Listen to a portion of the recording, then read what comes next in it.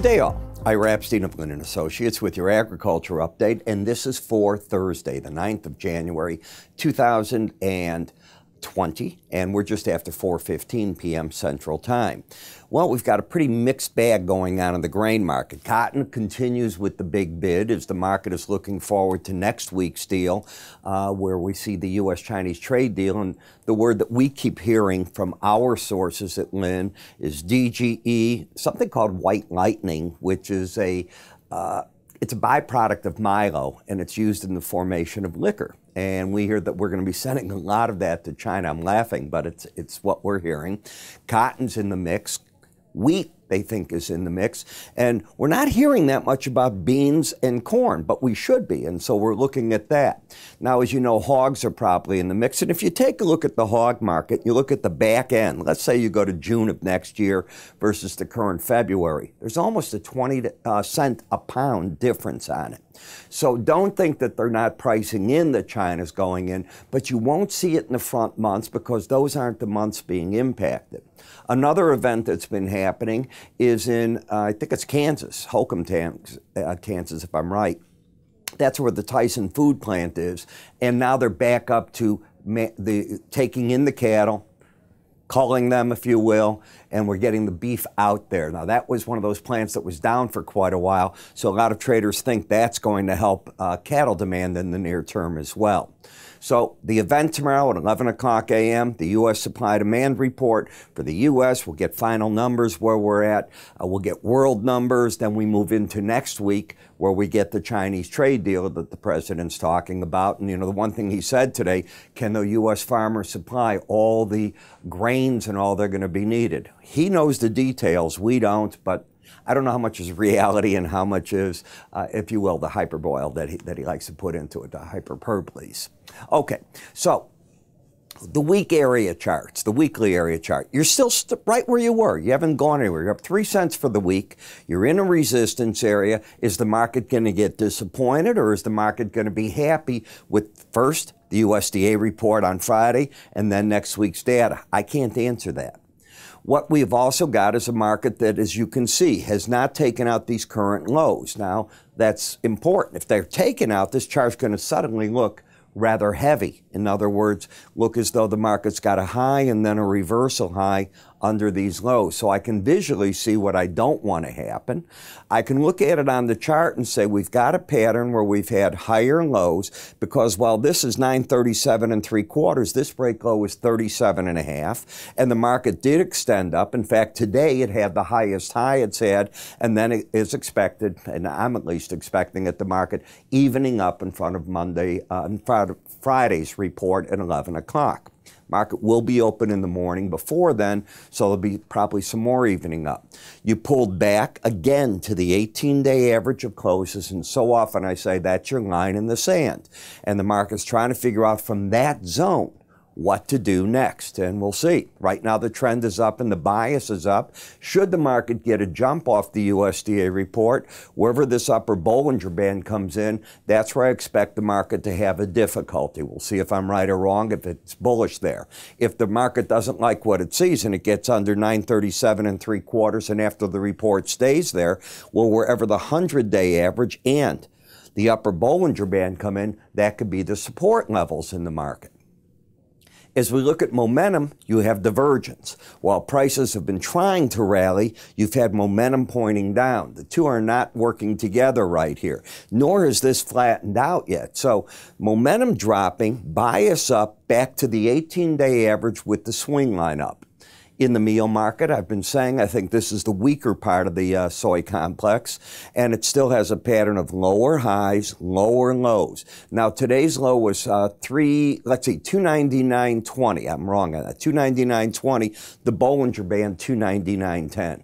So you can see where the market's finding its support against that first challenge of the lower Bollinger Band. It finished back off those lows that it made only about $1. You could easily hit that tonight because that band's going to be very close if the market opens steady. In the soy oil, Is the market going to make a run for the 18-day average? Now, that average is also going up to the tune. Recently, if we look at this, at about 8-9 points a day. So we should be in the neighborhood when we reopen of 34.45, 34.50, right in that general zone. We'll see if the market can find its way there for support. As long as it doesn't take out 34.44, it keeps the pattern of higher lows. But there is a warning pattern that's already hit. And that pattern's now you got lower highs. So if this market takes that out and closes under 34.40, there's a problem. You can go down to this 33.12 area. Conversely, if you can take out 35.06, you're putting into play the possibility of getting back to the upper Bollinger Band. I hate report days. You never know what's going to happen. You don't know how to trade. We'll take what you think is bearish or bullish and reverse the thinking on it and think something else from it. In the corn market, neutral as can be. You went back today challenged with the high of 387. You challenged the 18-day average, the 100-day average, and you finished at 383.25. So I'm getting pretty much what I thought was going to happen, just playing around, evening up, tightening up the Bollinger Bands. Market's going to make you guess and worry what happens with the report. In the wheat market, while it's rallied nicely off of its return to the 18-day average of closes, still not trending. You have a higher high, you have a lower low, you have a market going into the report that if it opens higher tonight, it could be overbought over the 70 level in the slow stochastics, and I have my first resistance at 565. I don't know what to make out of that. In the sugar market, again, where did the market hold? Take a look at your 18-day average of closes. That was your holding point. You held it yesterday. Today you made a lower low, and with that you have an outside day up, and where did the market stop? Remember what we talk about here so often, it's not all the time, but it's often, that the first challenge of a Bollinger Band offers the resistance point. Well, that number's 1375, just so I can prove my point.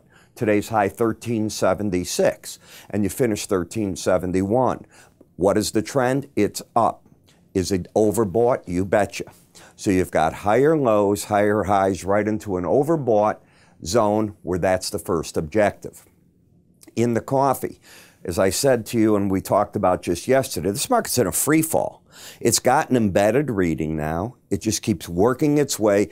It either closes to the right or just slightly to the left of the Bollinger Band. It's not giving you a lot of days in a row one way staying under it, so you're not getting a big bounce. If it wants to accelerate the decline between here and the 100-day averages where I'd look for the support, you can get a bounce for no reason at all at any point in time.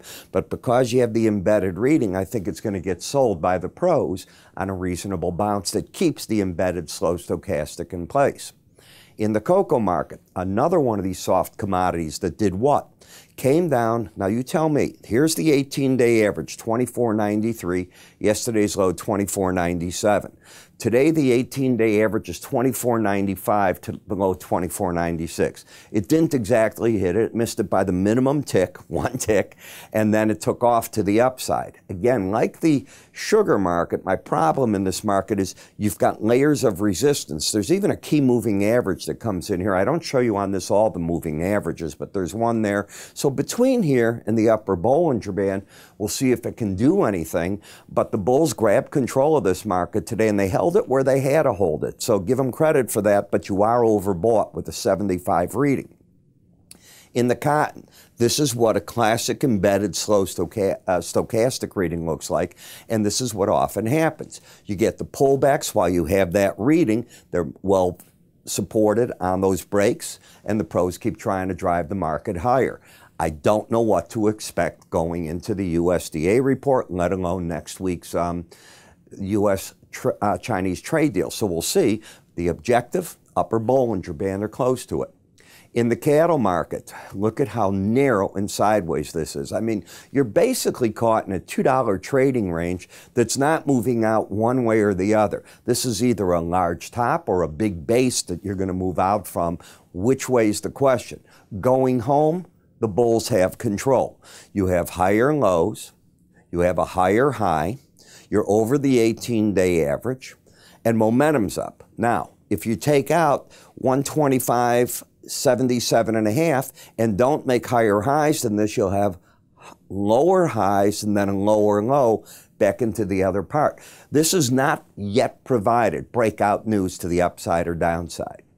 In the feeder cattle, you keep going to the upper Bollinger Band and trying to push it, and you haven't succeeded yet. You got up to it here, you got up to it here, right here, then you fell back to the 18-day average, but it is trying to push out to the upside. It is overbought. The question is, can it move out from here or not? When markets first move out of sideways action, be it upside, they'll often get overbought, downside, oversold. So you always pay attention, are you going sideways? And you are. In the hog market, I realize that we all want to believe that nearby hogs are going to get a bid. They're not, okay? This market's looking like it's the back months that get the Chinese play. The front months are just supply, supply, supply that's going to be put away, and the idea that we'll be able to ship that supply eventually out to China, but where those purchase prices will hit, the market is, I think, giving you a story. It's not in the nearby hogs. It's in the summertime hogs, and that's the differential in the prices. Now, I put out a lot of special reports. I put out yesterday my metals report. So if you're a gold trader, I really honed in on the gold market. And so far, my analysis from what I put out yesterday is coming to play. You might want to take a look at it. I deal with price counts, seasonal charts, the weekly chart, the daily chart. I give you what I think is the analysis that the longer term is going to hold. And my definition of longer terms, a couple of weeks.